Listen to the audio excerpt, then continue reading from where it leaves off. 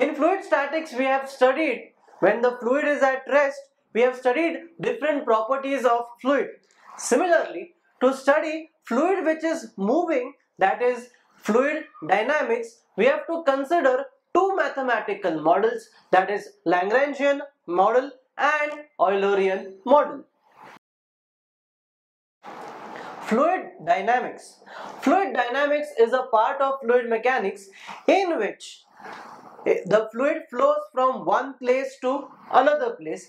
During this, it undergoes change in displacement, velocity as well as acceleration. So fluid dynamics is actually classified into two parts.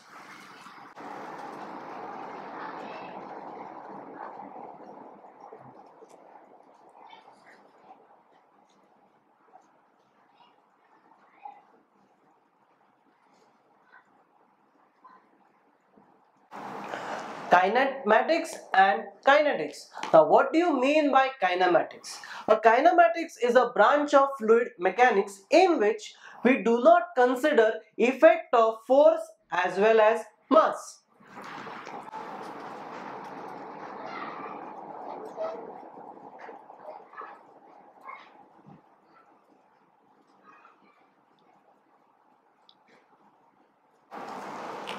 Effect of force and mass is not considered in kinematics. If you closely observe this, what is m into a in this spelling?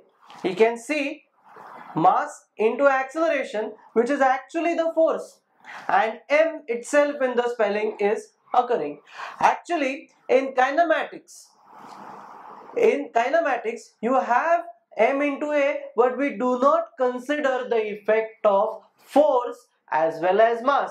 But in kinetics, you don't have m into a, but we consider the effect of force and mass.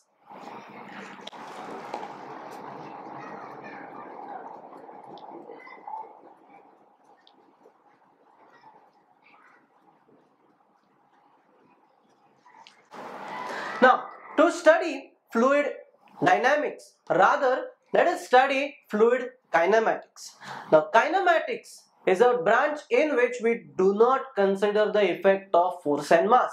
Now, during this process, we should have some mathematical model to analyze this part. So, first we are going to consider the approach given by Lagrangian.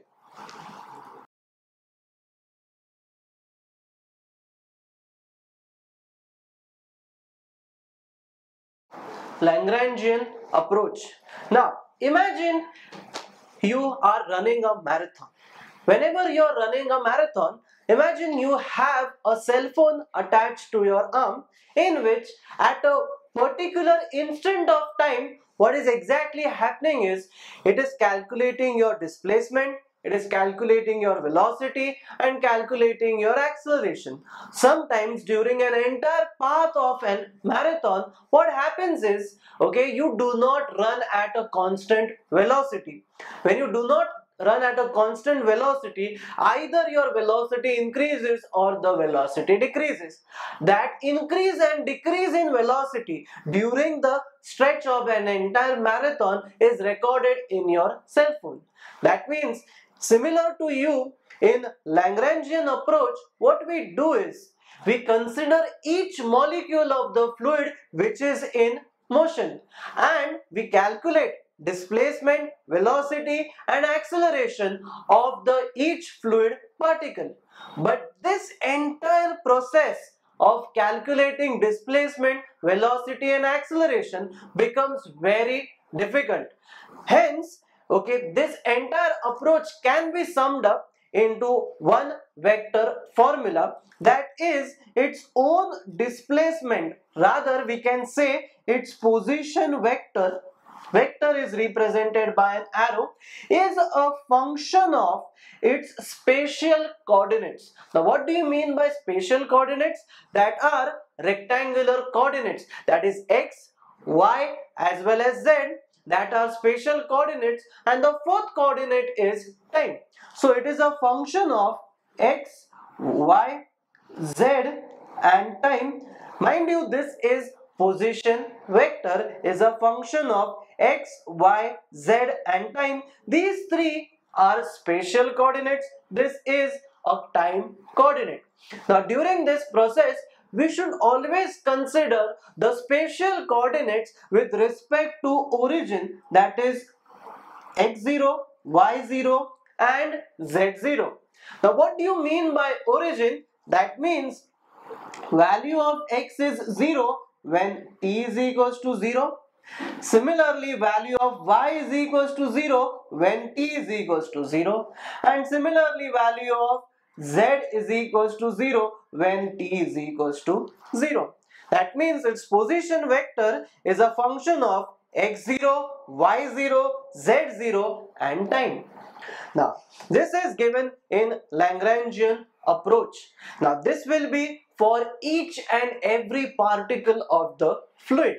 Now, as we have studied this entire part, we'll go back to velocity. Next part will be velocity, in which first we'll write down your displacement is equals to x into I cap, that is unit vector along x-axis, plus y j cap plus z k cap, that are I, j and k are unit vectors along x, y and z, whereas x, y and z are corresponding coordinates of that entire fluid from its initial position.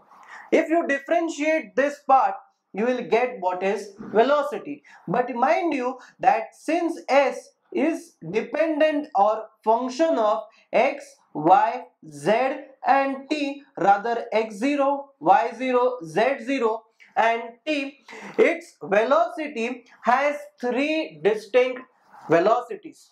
That is, its velocity is a function of its x velocity, y velocity and z velocity. This v is a function of velocity along x direction, velocity along y direction and velocity along z direction. Rather, instead of v z, we can write this as w. We can write this as w since we have already considered z over here. So it is a function of u, v and w. So in vector form, this capital V can be written as small u x I cap plus v j cap plus w k cap. Now u, v and w are its velocity along x, y and z directions. Now your u can be written as, that is velocity along x direction, can be written as, that is dx by dt. Similarly, your v can be written as dy by dt and your w can be written as dz by dt. Now what do you mean by dx, dy, dz? That is change in displacement with respect to time, change in displacement along y direction with respect to time and change in z direction with respect to time. Similarly, v is equals to ui cap plus vj cap plus wk cap. Now you know that s is a function, that is displacement is a function of x, y, z and t. So your u will be also a function of x, y, z and t. And what is u actually? U is velocity along x direction. So over here u is a function of x, y, z and t. Similarly, v is a function of x, y, z and t. And w is also a function of x, y, z and t.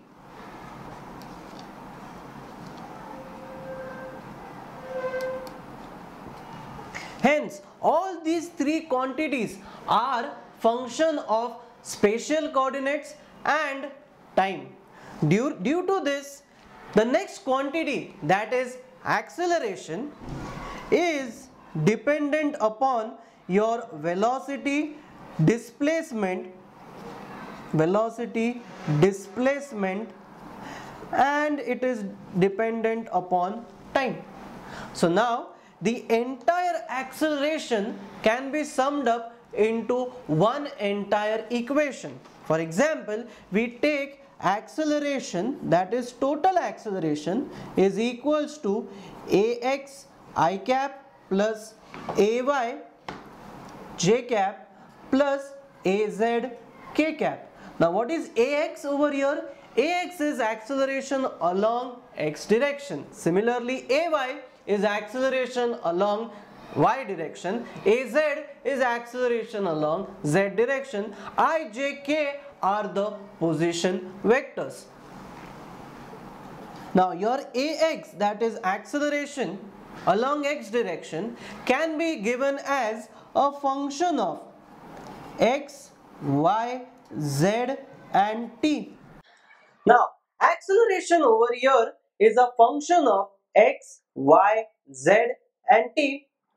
So we have to use over here partial derivatives. Why? Because acceleration is dependent upon one or more variable, or rather more than one variable. Due to this, acceleration over here can be written as ax is equals to dou u by dou t, that is change in acceleration along x direction with time, plus this can be written as u into dou u by dou x plus v into dou u by dou y plus w into dou u by dou z. Now since this is acceleration along x direction, this is change in velocity along x direction with time and with the corresponding displacement along x, y and z direction. Similarly, your ay can be written as, this is dou v by dou t plus u into dou v by dou x plus v into dou v by dou y plus w into dou v by dou z. That is change in velocity along y direction with time and change in velocity with respect to x, y as well as z. Similarly, az can be written as dou w by dou t plus u into dou w by dou x plus v into dou w by dou y plus w into dou w by dou z. Now, these are your individual accelerations along x, y and z direction. The total acceleration can be written as a will be equals to square root of, that is ax square plus a y square plus a z square in magnitude, similar to the velocity, which can be also written as, velocity can be also written as v equals to, that is square root of vx square plus vy square plus vz square. So now we know what is your acceleration, that is change in your corresponding velocity with time as well as x, y and z and in its magnitude. Similarly, we know what is your total velocity, that is v is equals to square root of vx square plus vy square plus vz square. Now, let us check out the next method, that is Eulerian method.